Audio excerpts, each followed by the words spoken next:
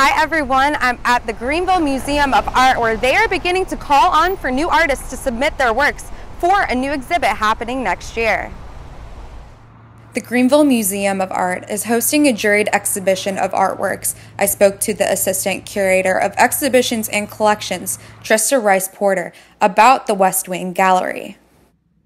So this call for artists is actually part of a juried exhibition that we're going to be doing in May 2019, running through October 2019. It's for an exhibition called Greenville Then and Now. So the sort of incentive for this exhibition really came from all of this construction that's happening all around Greenville. We know that there's going to be a lot even happening right next to the museum. Really kind of a wide interpretation of landscape. Landscape is sort of a traditional type of genre, especially of painting in sort of art history.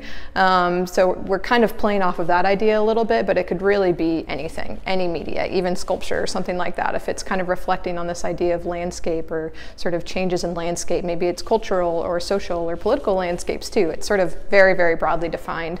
So all of it is supposed to sort of reflect on kind of changes or sort of hopes for the future of Greenville and Eastern North Carolina.